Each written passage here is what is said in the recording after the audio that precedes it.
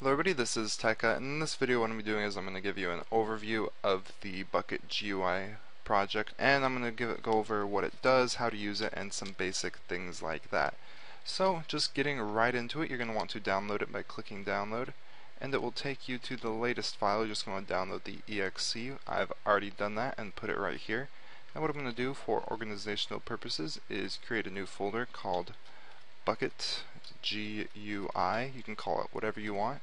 I'm just going to pop the exe in there, open up the folder, and open up the Bukkit GUI.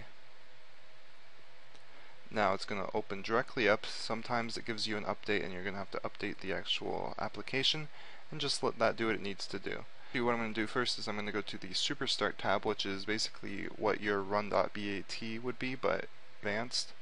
And I'm going to show you how to start up your server. So the first thing that we're going to want to do, I'm going to open up this folder again so you can see everything get created.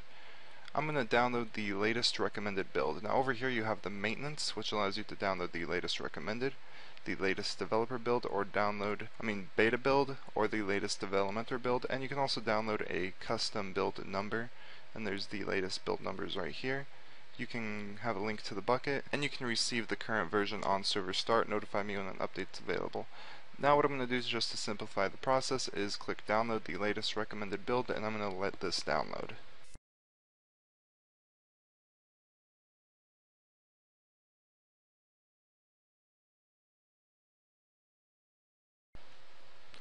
And when that's done, you're going to want to go over to the Java server area and select all the proper things. So first you want to select your Java version. Right now I have Java 7 64-bit, so I'm just going to select that. I'm going to set the minimum RAM. I just recommend keeping that the same unless if you know what you're doing. And I'm going to set the max RAM to around 2 gigs. So right there works. You have your jar file, so you can make sure that is the correct directory, which it should be by default. And then you have your custom things, which is the extra little Java commands, launch commands and things like that.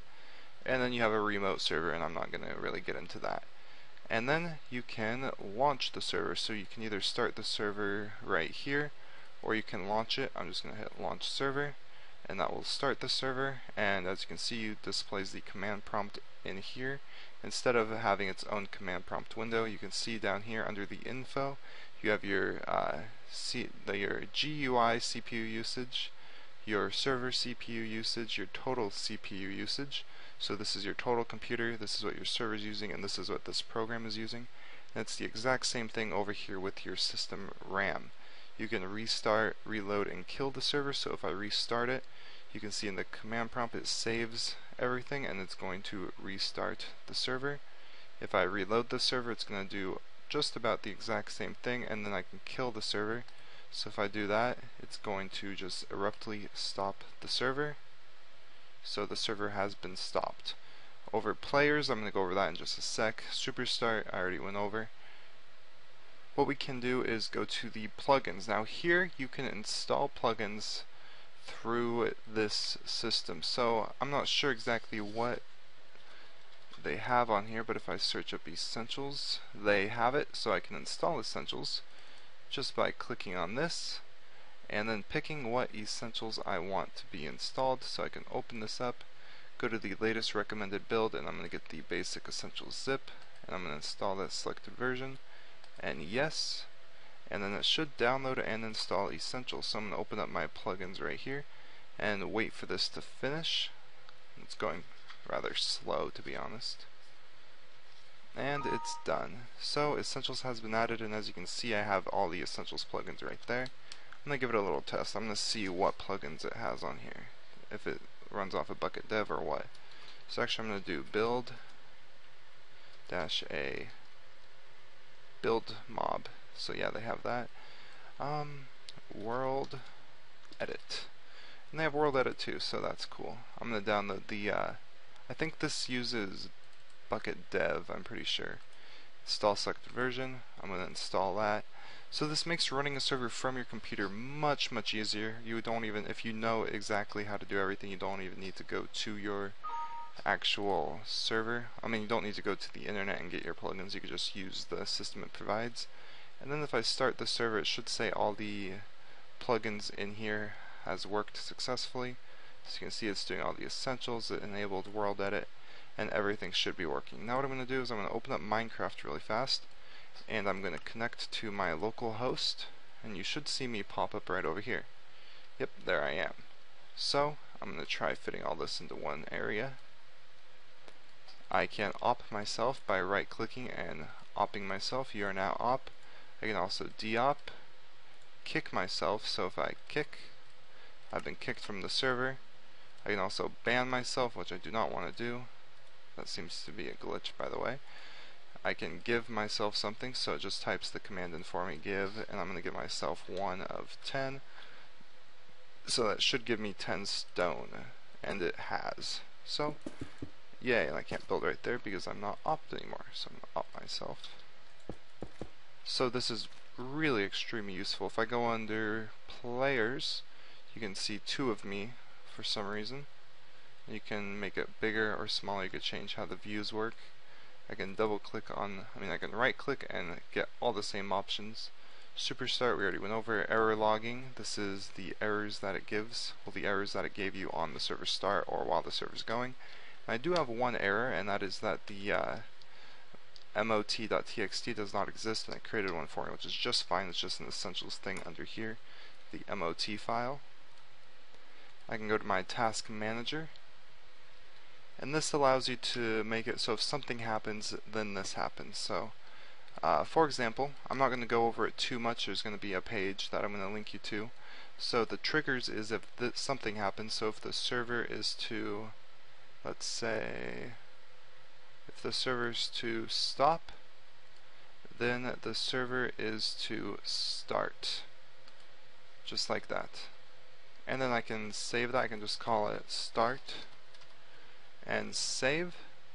And then that will be in there. I can then go to my server, and if I'm to stop the server, it should start the server. Just like that. Now there's a lot more little features and little tricks you can do with this. The full page of all the actions and triggers will be right here. But next we have the plugins, which I already went over, the installed plugins, which I didn't go over. You can go right here, you can get more info, so that will open up information on the plugin, all the commands for the plugin, and descriptions of the commands, as well as the version, authors, and all of that.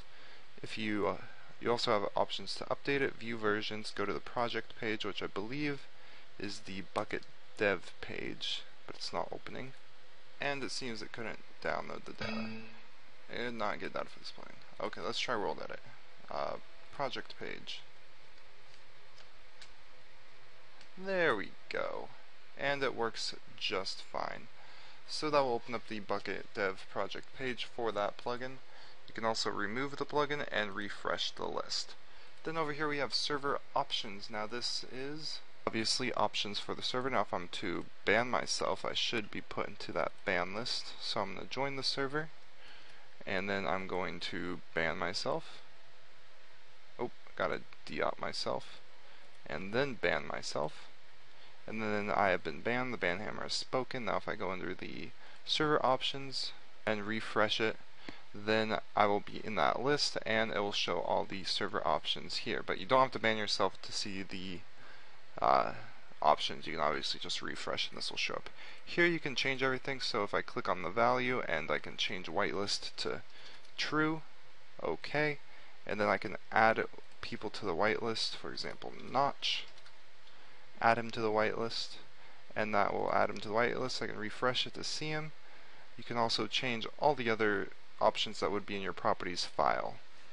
And this will allow you to create backups, import, export backups, and do things like that. I believe that there's actually a backup option for this. Yep, backup. So you can do on something, the whole entire server will back up. So I can cancel that. If I go to, so that's backup, and then the last thing we have options and info. Now under the about, it just gives you all the information about the launcher, and it can open up the updater from here. Then you have your application settings, so you could do the languages, you can do the config options from your updater or server folder. You have your tab pages, so you can display what tabs you want to show. So if I wanted to, I could disable the error logging tab, and that will disable that.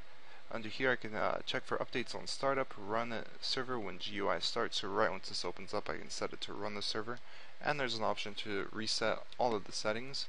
Under here is the computer info, so the computer I'm currently running on.